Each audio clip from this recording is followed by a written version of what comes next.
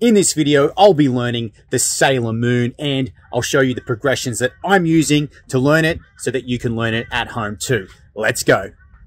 Let's find a spot to practice. So this is my current setup at the moment. I'm traveling in my caravan at the moment with my little dog Coco here. We're down by the river. There's a nice spot. So we might go and find a spot down there by the river, hey? Let's do it.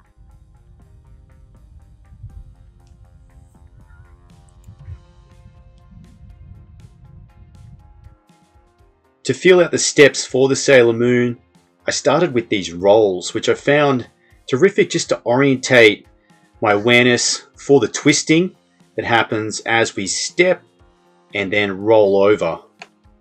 From there, I moved on to this tornado kick. So taking a step, chamber the second leg up with the bent knee, and then hop through onto the other leg.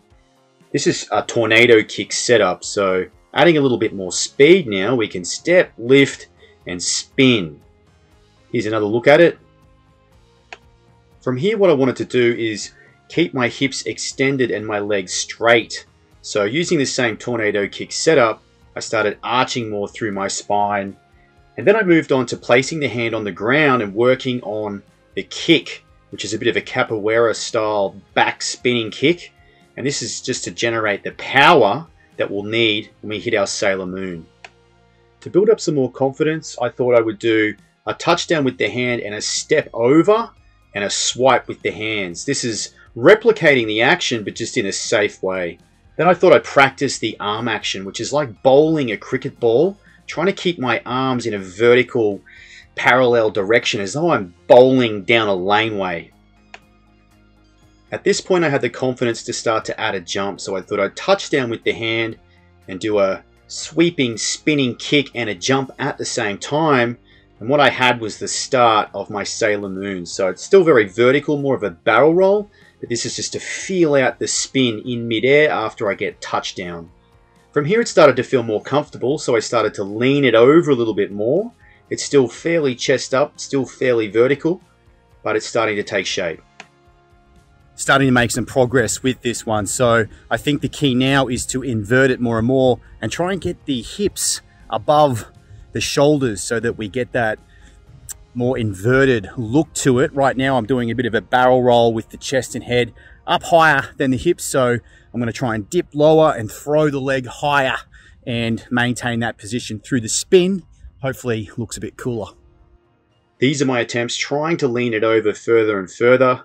These first few, I'm still chest up, head up, but over the reps, I start to lean it over more and more. I found if I kicked higher and tried to spot the ground for a little longer, I could start to invert it just a little bit more. Each repetition, I just try to improve on the last and get lower and lower. I'd have to reset sometimes and then dip and drive. This was probably one of my better ones. That one was almost inverted. Let's take a look at this one. Bam, so that's starting to look a little bit nicer now. That's a nice one there. Oh. I think acrobatics belongs in everybody's movement practice because it involves explosiveness, accuracy, courage, and also just getting outside on the grass is fantastic. Being in nature, being in the elements, being with your animals, like Miss Coco here. So I hope you got something out of this video. If you did, drop me a thumbs up, hit me up with some comments, share, like, do all the things, and I'll see you in the next video. Phew!